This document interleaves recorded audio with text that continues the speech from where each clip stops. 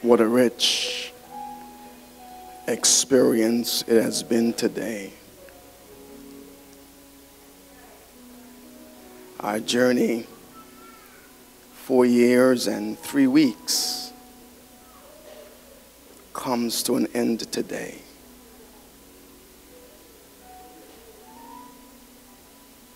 It's really with much mixed emotion I stand,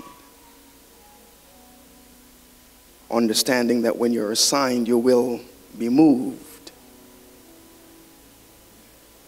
But I give God thanks for the time He was able to allow us to connect. Want to thank my elders today. Some great men and women who this church has chosen to affirm to be spiritual leaders of your church. I shared with the incoming pastor that he is coming into a great situation because he has elders, all 10, who are men and women of integrity. All 10. Who will not simply go along to get along, but they lend good and solid counsel to their pastor. And elders, I want to say publicly again, thank you for your time of service to me and to God's church as we labored here together. You might be seated. I know the program as outlined and put together has to be an intentional effort by persons. Certainly I want to acknowledge all those who had a hand in, a thought in putting all that has transpired today together.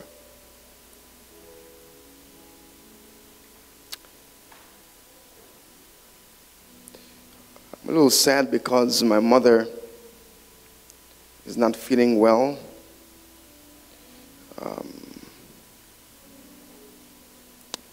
She's always with me and holding up her, in Jamaica they call me the wash belly. That means the last child of the batch. So she holds up her little son's hands and, when mom sees me, it's Kirk. And I love it. And so I miss my mom not able to be here today. She and my dad were here along with my sisters and other family members as we got installed some 4 years ago. My heart is again sad because my father,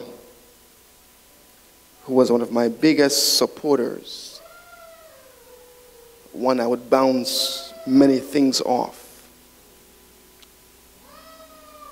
has fallen asleep in Jesus. And the truth is, there still remains a void in my heart, in my life, because there's something special that fathers who care about their children bring.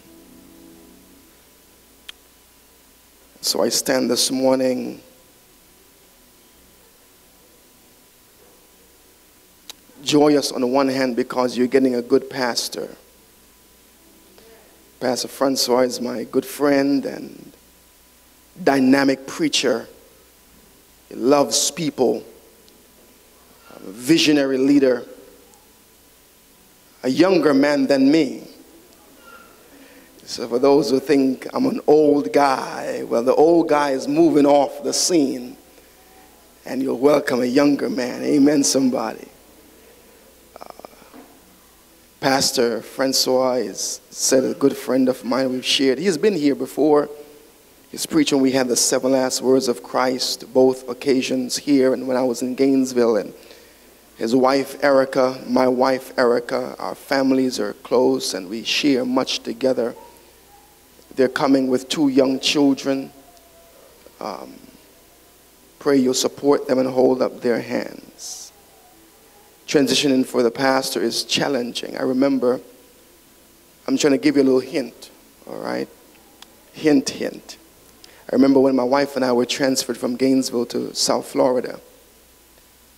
We left a less expensive area to come to a more expensive area. And for almost 2 years, my wife was without a job. We met many a dark days.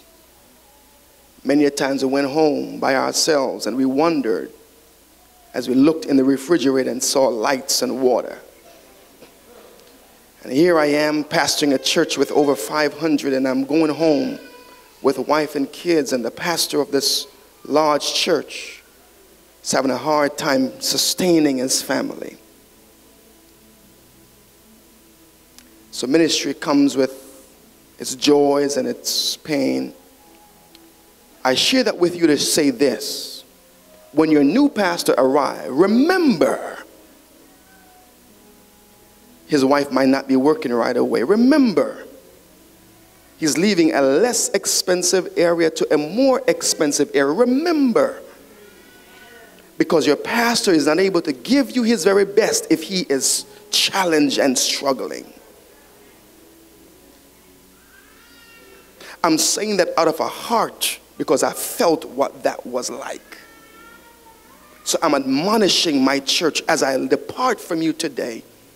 When your new pastor comes and his wife does not have work, remember, it's tough. It's challenging. Ask him. Put something in his hand. Put something in his wife's hand. They will appreciate it. Because I have been there with a wife and 3 kids and leaving this church to go home. Not sure at times how we going to even eat.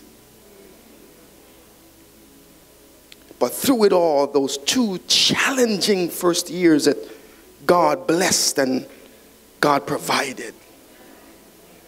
And we thank God. There are those in our church today who, as I leave, my family and I, we will be friends forever. Some folks who have just loved on us and cared for us and about us, who are just genuine people. They're not looking for anything. They're not trying to, they're just genuine people who just love their pastor and love the pastor's wife and love my kids. And you're showing yourself friendly. You've shown yourselves to be awesome people. And on behalf of my wife and our children, we say thank you. I want to express thanks to our music ministry.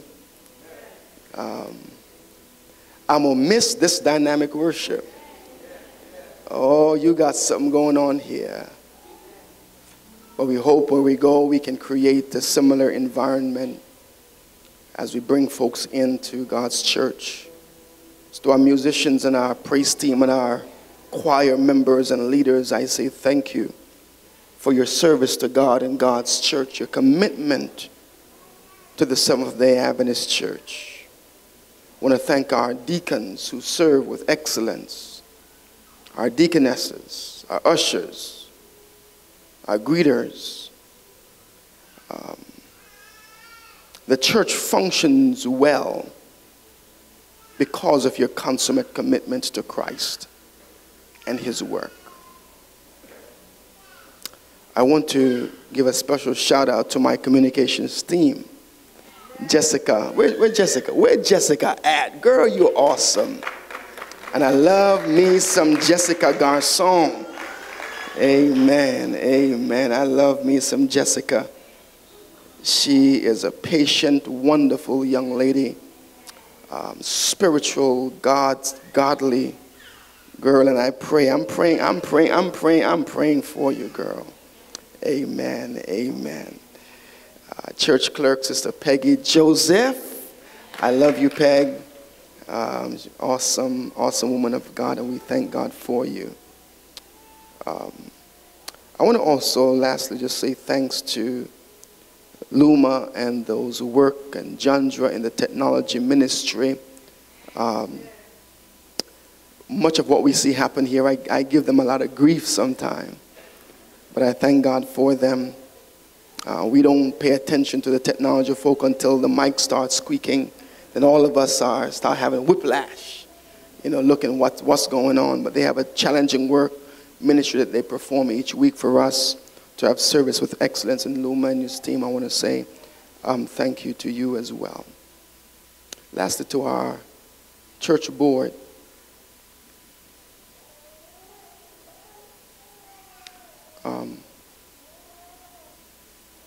The board is called by God to be a spiritual agency of the church. My prayer is that our church board will continue to work well together cohesively as they advance mission and ministry in God's church. As I leave you today, we're going not too far away. I'm going to the Alpha Agape Church, and Lebanon will not be so far. I want you to stay and be committed to your church here at Pisgah. I see many today who I haven't seen in a long time. But I'm glad that you're here today. Maybe you came, and let me leave that one alone. And I thank God for you being here. Every now and then, drop by. Every now and then, just drop by and say hi to me and the family. Will do our hearts good as we see you would come by and visit with us. Elder, it's good to have you today. It's a good surprise, good to have you. And those from the conference office as a part of our team. In our last message this morning, I want to share a word with you coming out of the book of Revelation, chapter 19. And I want to lift up just about 3 or 4 verses in your hearing, beginning at verse 6. Revelation, the 19th chapter, beginning at verse 6 through verse 8 or 9. Would you be so kind to stand with me in honor of the reading of God's word? For those who are joining us in the fellowship hall in our overflow area, we thank God for you and your being here on today. Revelation chapter 19, beginning at verse 6.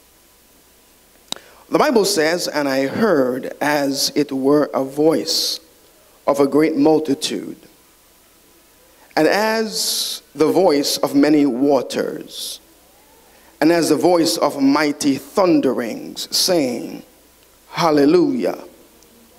For the Lord God omnipotent reigneth. Let us be glad and rejoice, and give honor to him, for the marriage of the Lamb is come, and his wife hath made herself ready. And to her was granted that fine linen is the righteousness of saints. And he saith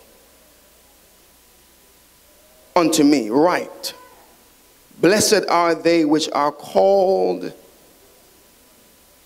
unto the marriage supper of the Lamb. And he said unto me, These sayings are true.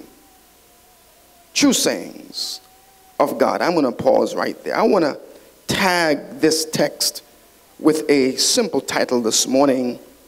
Simply, be faithful. Be faithful. Look to your neighbor to your left and say, Neighbor. Oh, neighbor. Pastors told me to tell you, be faithful. That might be the wrong neighbor. Look to the next neighbor and say, Neighbor. Oh, neighbor. My prayer for you, neighbor, is that you remain faithful to God.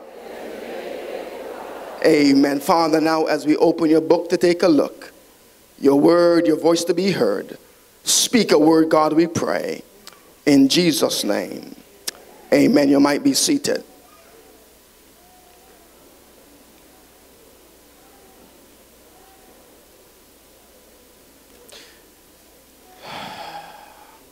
The enemy's aim, ploy, plan, plot, and purpose is to destroy, dismantle, and disassemble your faith in God. Because he knows that this is the victory that overcomes the world. Even our faith is the victory. The truth is, this world is wrapping up, and he that shall come will come and will not tarry. Ready or not, Jesus is coming back. And so it behooves us as we worship today, as we lead lives of faith and trust and confidence, that we have and exercise a faith in God that's unmovable, a faith in God that's unshakable. Listen to the counsel Ellen White gives the church, Testimonies, Volume 9, page 11, highlighting the urgency of the day and the hour, highlighting the fact to us that we are living in perilous times. Here is a counsel to God's church from the prophetess of God. She says the agencies of evil are combining their forces and solidifying their forces. They are strengthening for the last great crisis. Great changes are soon to take place in our world, and the final movements will be rapid ones. God's church has fallen spiritually asleep. As Seventh-day Adventists, for many of us, do not understand the ministry and the mission of God's church. The devil has hoodwinked God's church into thinking that we are here to fuss and fight against each other. There are those who leave their homes and dress beautifully every Sabbath to come to church to wield power and authority.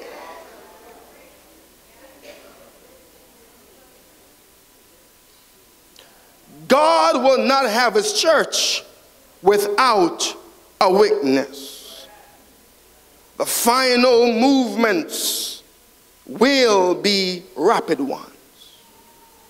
How shall we stand in that great day? Many are the sermons I've preached over these 4 years. Many are the Sabbath school lessons I hope you have read and studied over these last 4 years. Why are you here?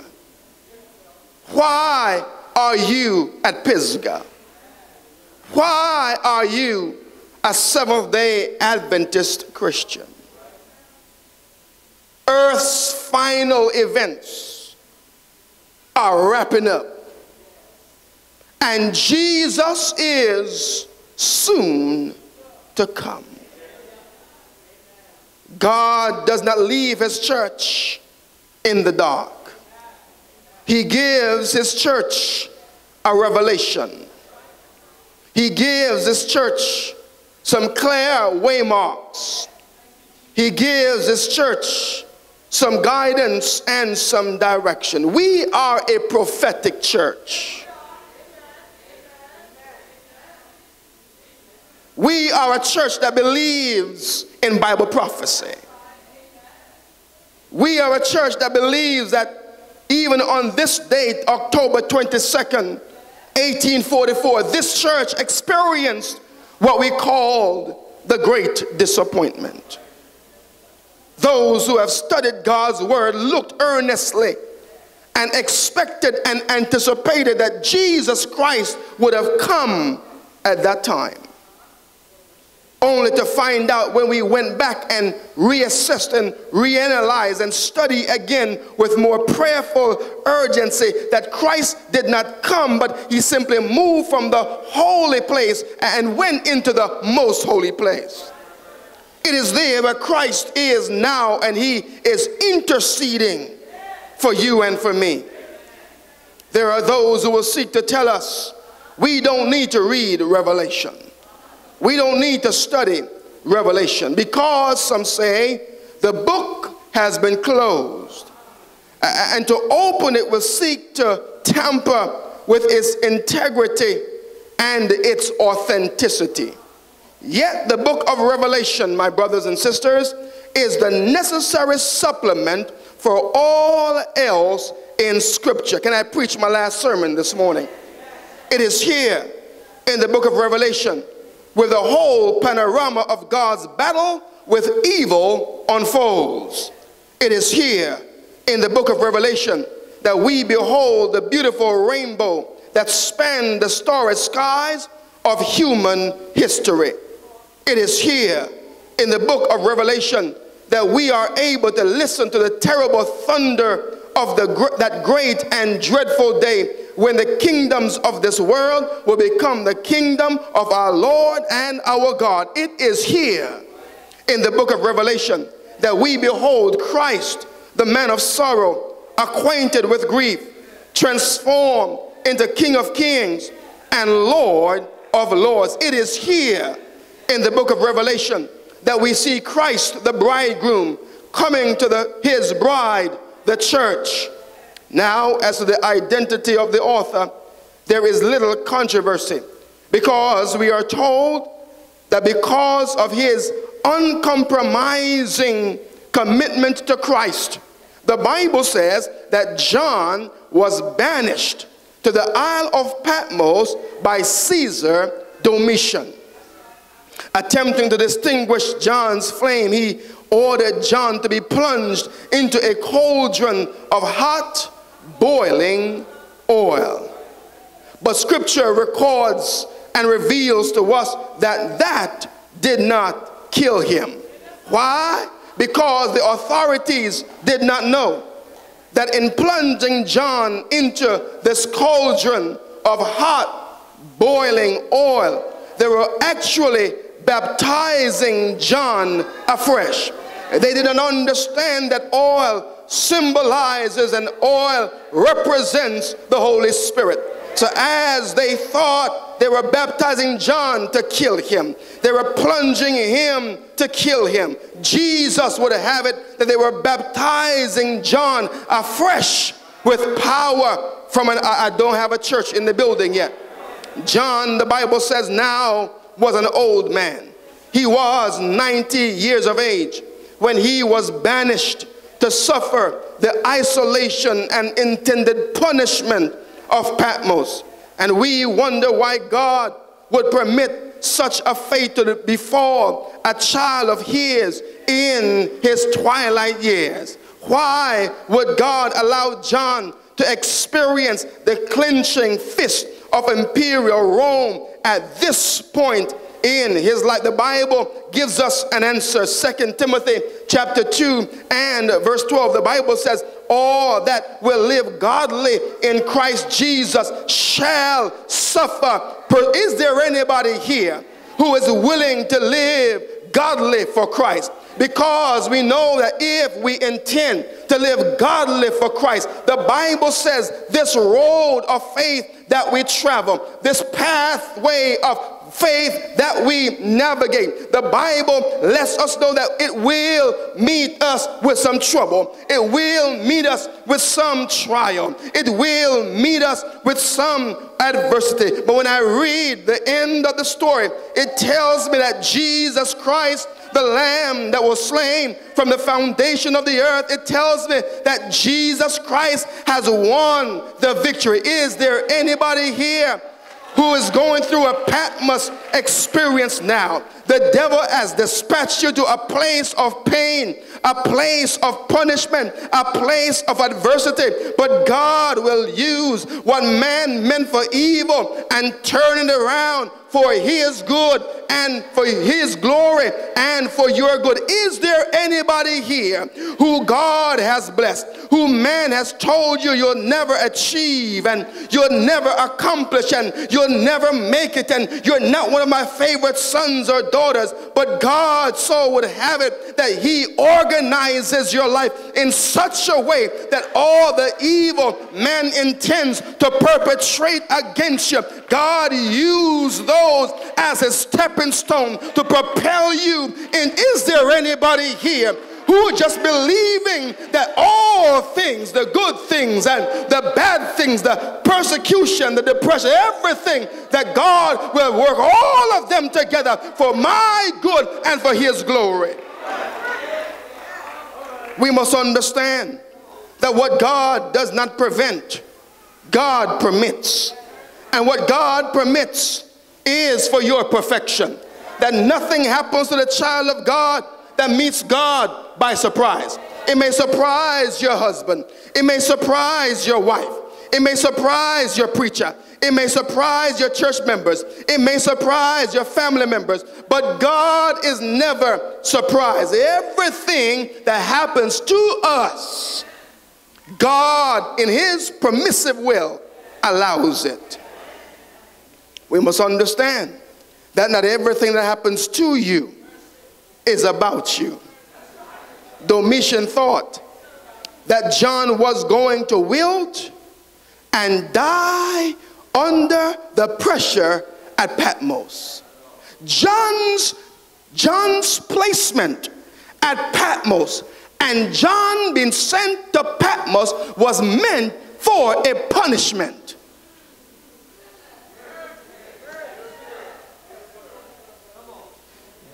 John was sent to Patmos to die. But God worked it around. That what Domitian meant for evil, that God had his hand on John's life. John had a faith in God, a trust in God, and a relationship with God, that John did not look at what man was doing, but what God was getting ready to organize in his life. That is why, my brothers and my sisters, John could have become disillusioned and discouraged and despondent. John was sent there so his faith in God would wilt and die. It seemed as though the body of John would not succumb to the brutal punishment at Patmos.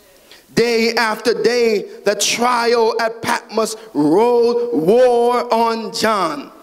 If you were to look closely, it would seem vividly clear that his body was going down. But bless the name of God.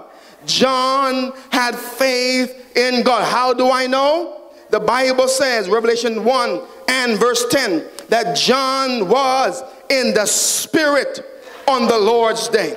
That John understood his call. John understood his ministry. John understood his call, and that which was meant to punish John, the Bible says, led John on his knees, led John to a closer walk and a closer relationship with God. John was in the Spirit on the Lord's day. Oh, I wish this morning that somebody in Pisgah would be in the Spirit on the Lord's day. While at Patmos, John did not forget the Christian calendar. John did not forget that his life was in God's hands. John did not forget that God was the head of his life. John did not forget the biblical Sabbath. He was physically by himself, but spiritually John was with God. Though he had to suffer the isolation and intended punishment of Patmos, his faith and trust and commitment to the cause of Christ was unwavering. And so the Bible tells us that John was in the Spirit on the Lord's day. John did not have a praise team. John didn't have a choir. John didn't have Terrence Clayton to work his fingers on the organ. But the Bible says John had a relationship with God.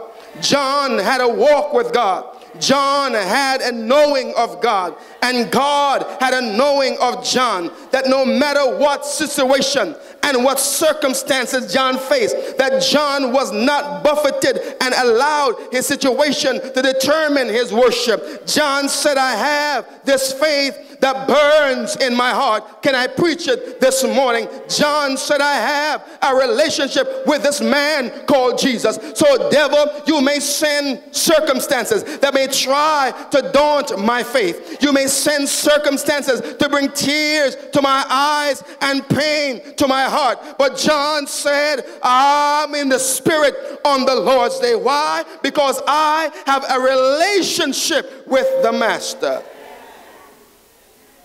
Little did Domitian know that John was sold out to Christ. As John prayed, the Bible says he was caught up in an apocalyptic vision as eternity bursts into view. The old man, the Bible says, now receives a revelation from God. Is God not good? That in the midst of John's despair, in the midst of John's despondency, that God did not leave John. I'm preaching to somebody here today. You may come feel discouraged and get this word in your spirit, that God will send help, that God will reveal himself, that God will send a divine revelation, that in the midst of your pain and perplexity, that God will dispatch a blessing. Patmos became the grandstand from which the poet John was able to view the panorama of human history. It was Joseph who declared, ye thought evil against me, but God meant it for my good. God has a way. God has a way of turning your dark days into bright days. God has a way of using your pain to propel you to prosperity. God has a way to use your adversity and turn them around for a blessing. Someone once called this God's cosmic recycling program. It was Paul who tells us that all things work together for good to them that love the Lord and are called according to all things, the good things and the bad things. God will take them, and God will touch them, and God will use them, and God will transform them for our good and for his glory. Domitian thought, surely the old man is going to wilt and die under the pressure of Patmos. But John had a faith. John had a relationship. John knew somebody who will hold him in the dark days and will hold him when the tears are flowing.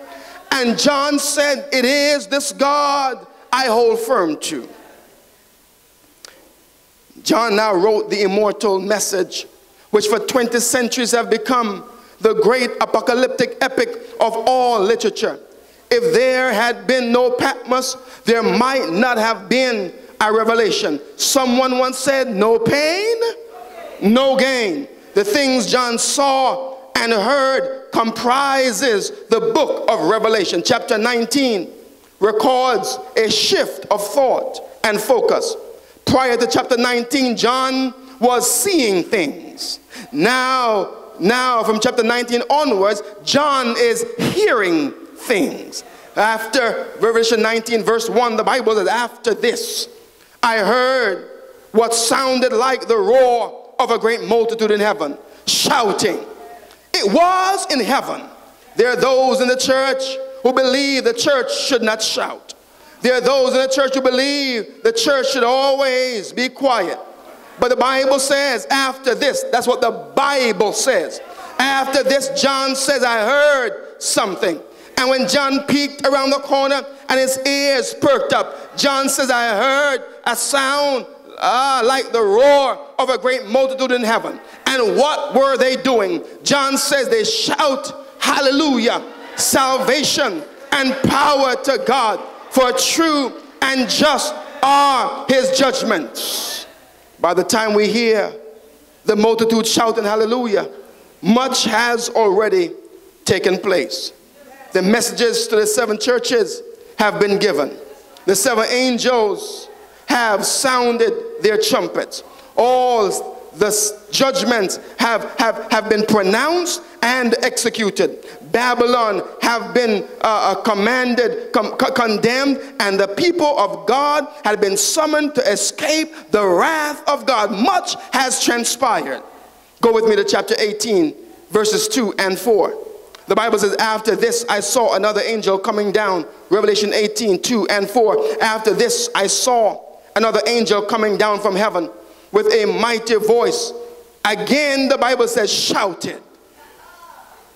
There is a lot of shouting in heaven. And I thought that earth was a preparation for glory. So if they shout in glory, I can shout in Pisgah. If they shout in glory, I can shout down here. The Bible says God's glory, God's kingdom is filled with shouting. Why? They shout because great is the Lord and greatly to be praised. They shouted because God is, they shouted because God is marvelous. They shouted because God healed them. They shouted because God restored them. They shouted because God healed them. They shouted because God cleansed them. They shouted because God will ultimately save them. After this I saw another angel coming down from heaven, having a mighty voice. He shouted, fallen, fallen is Babylon the Great. Verse 4, then I heard another voice from heaven say, come out of her, my people, so you may not share in her sins, and that you may not share in her plagues. I prepared, and I won't be able to preach them here. I prepared 7 sermons on the 7 trumpets, and 7 sermons on the 7 seals of God, and 7 sermons on the 7 churches. I will not be able to preach them here, but I preach them where I'm going. I prepared because I understand that we are living at the toenail, and the church must get its spiritual act together. 7 trumpets, 7 plagues, 7 seals, 7 churches.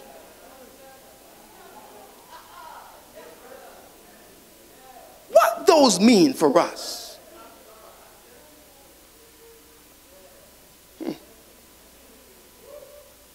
I preach them when I get them out of the place.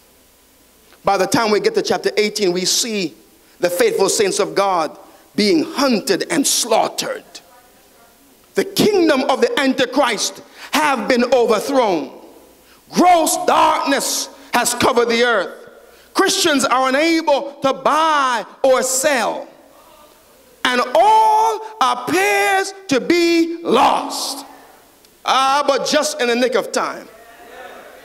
Just in the nick of time. The righteous judge, Jesus Christ himself, re-emerges on the scene.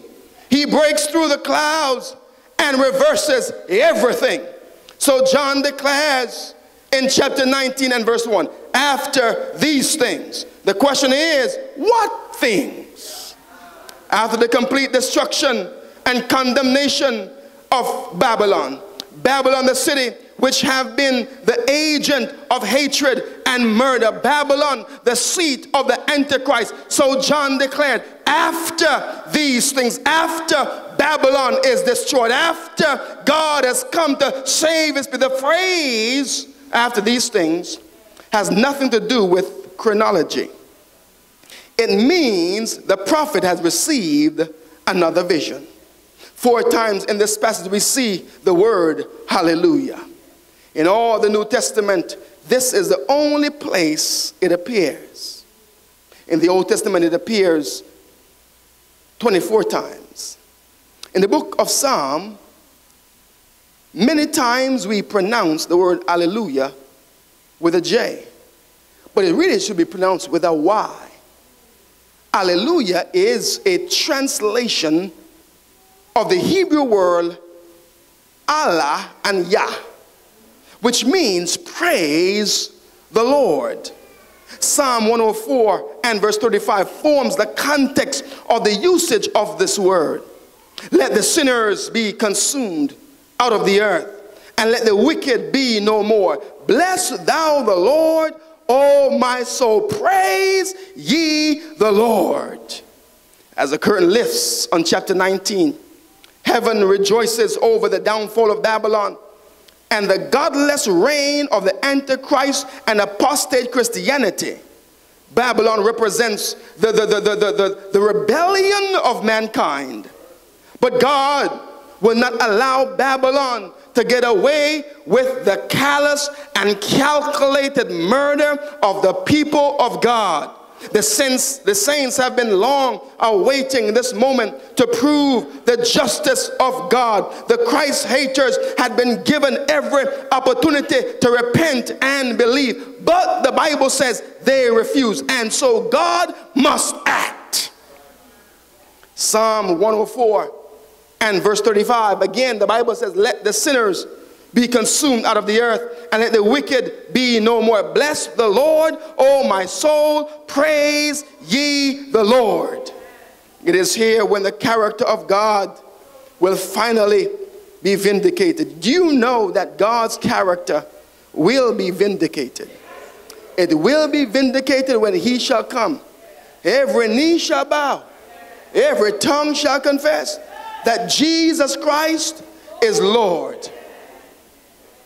It will finally be proven that God is just, God is fair, God is righteous, God is loving, God is kind, God is long-suffering.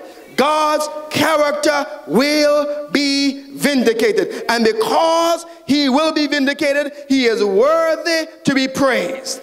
He is worthy of the honor. He is worthy of the glory. God is to be praised for his power. Praise him for his character. Praise him for his love. Praise him for his kindness. Praise him for his fairness. Praise him for his salvation. Praise him for his might. Praise him.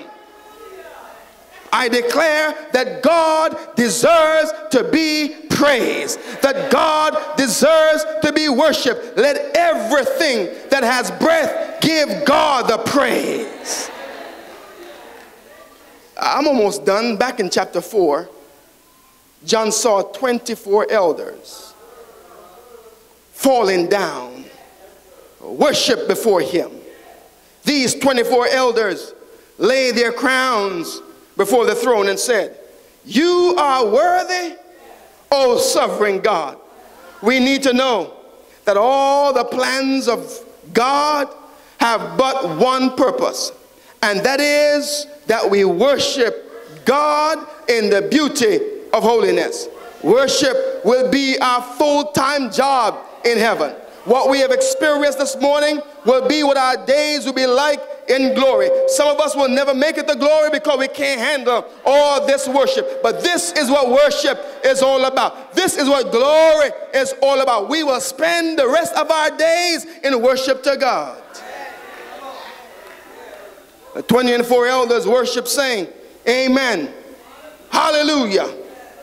Revelation chapter 19, 6 to 8, the Bible says, and I heard as it were the voice of a great multitude, and as the voice of many waters, and as the voice of mighty thundering, shouting, hallelujah, for the Lord God omnipotent reigns.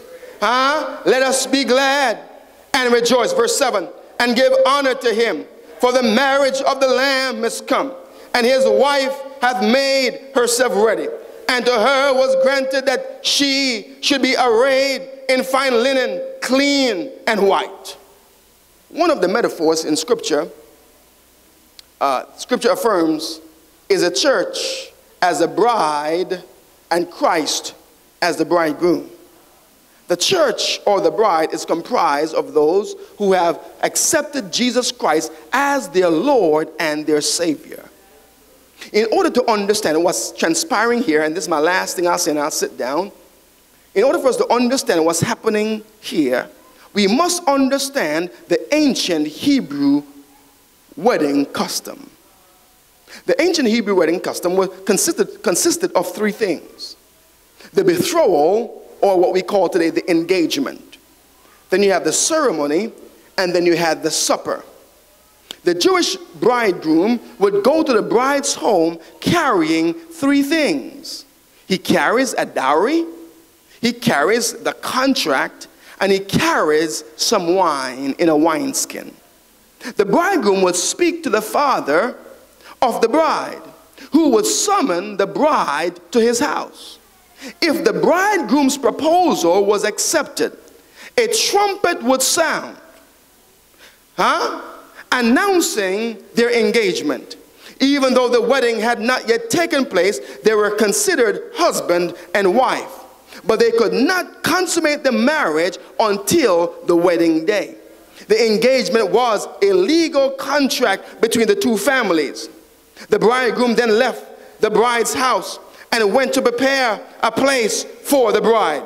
Did not Jesus say, did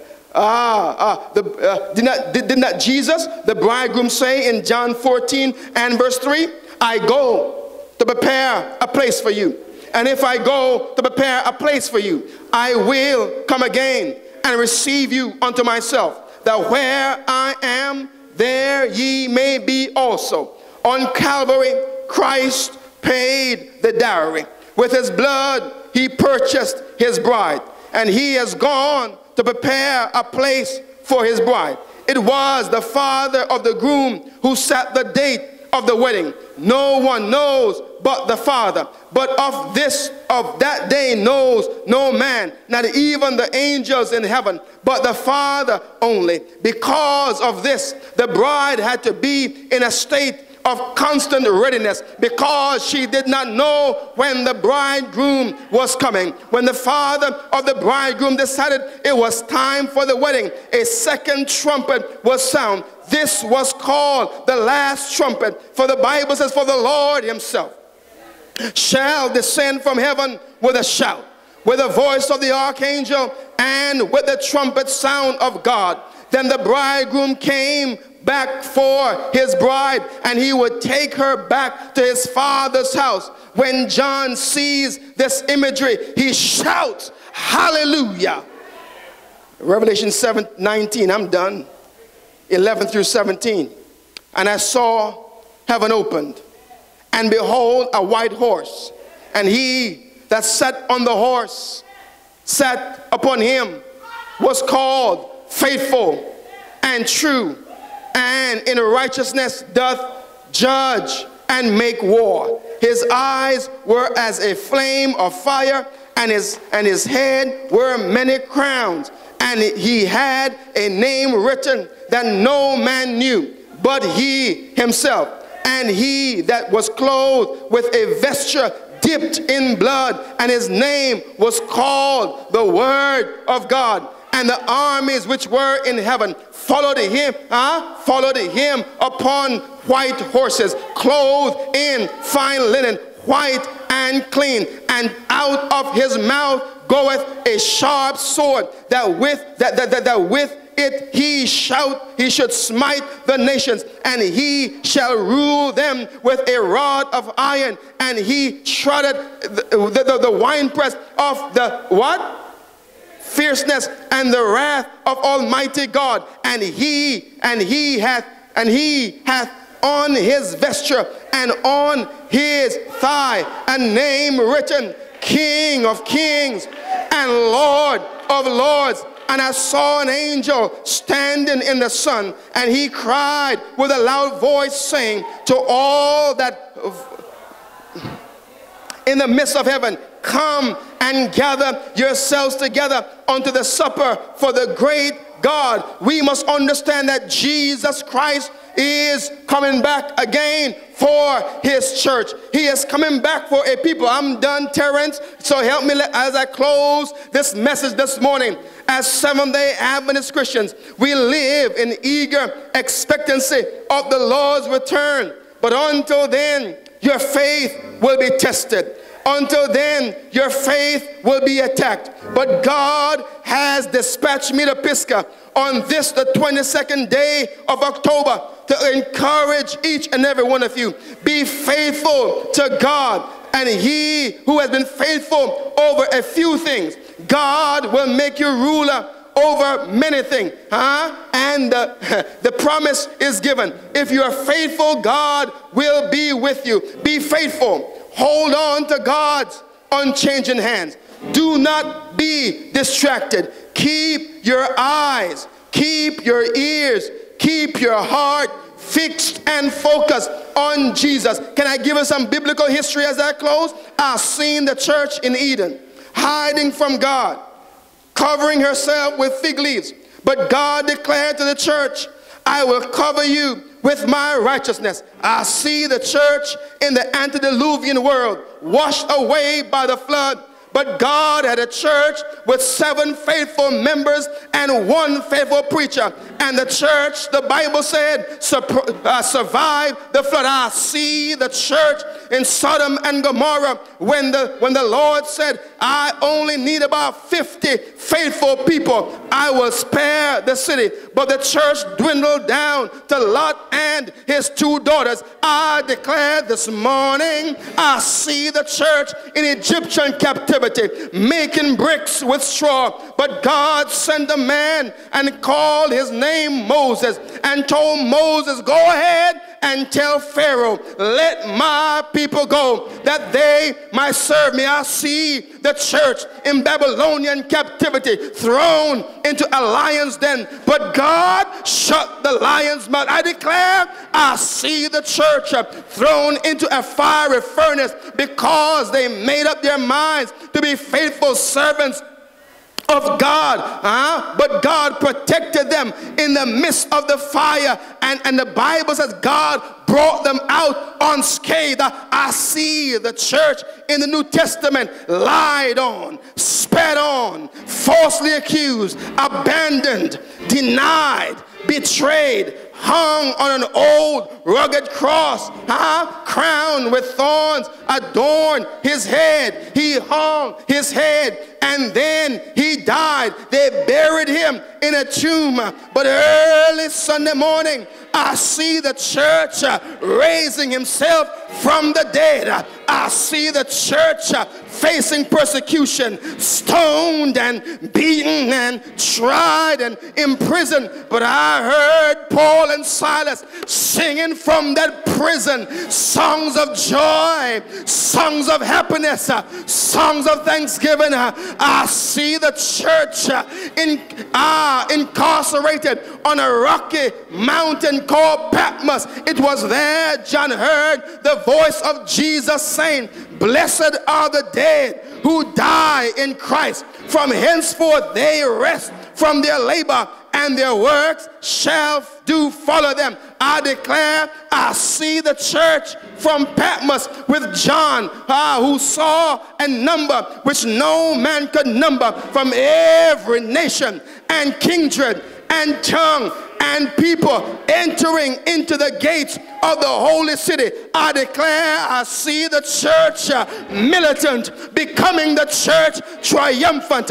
I see the church marching through the pearly gates. I see the church taking off his priestly robe and putting on his kingly robe. I declare this morning, I've seen the church putting an end to sin and sickness, suffering. I see Jesus coming back for his church, a church without spot, a church without wrinkle, a church that is perfect. I see Jesus coming back for his church, so I can sing, lift up the trumpet and loud let it ring.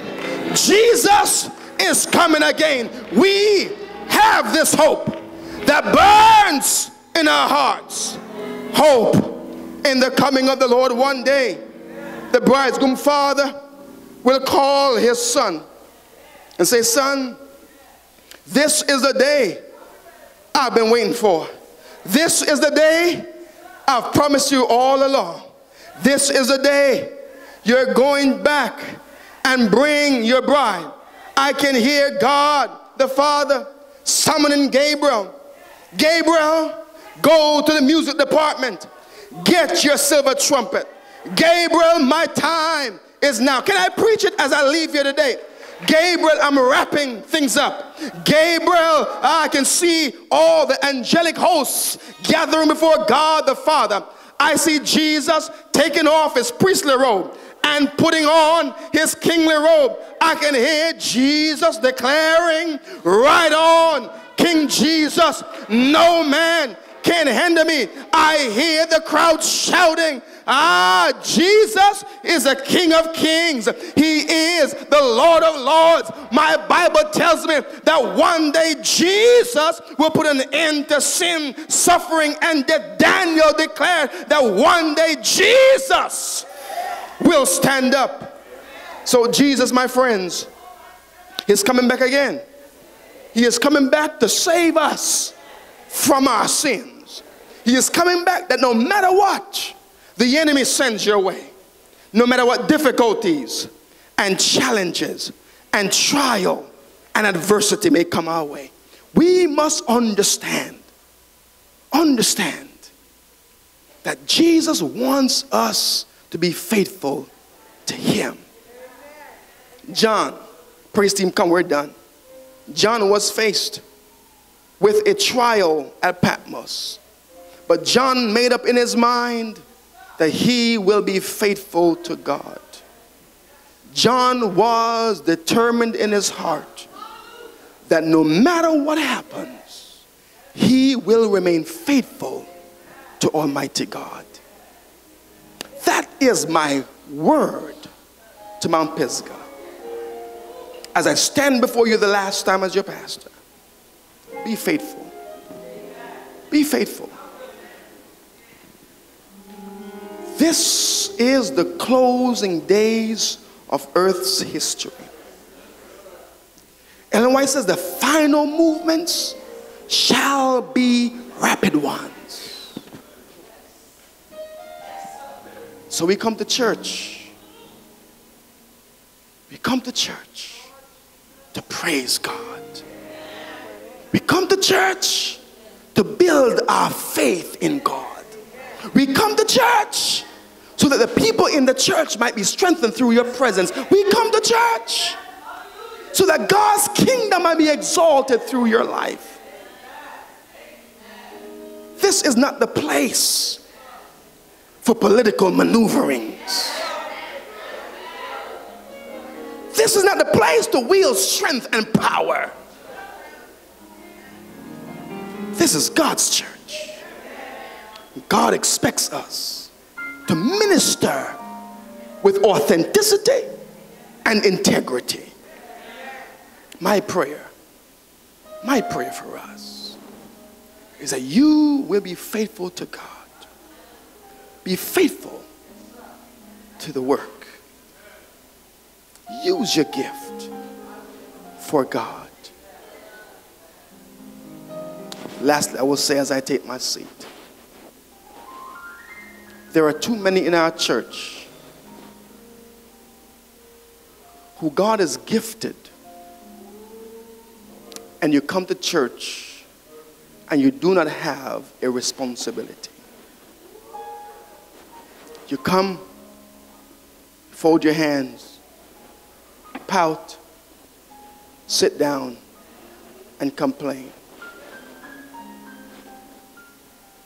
You are here, we are here as a part of the body of Christ to lift up his name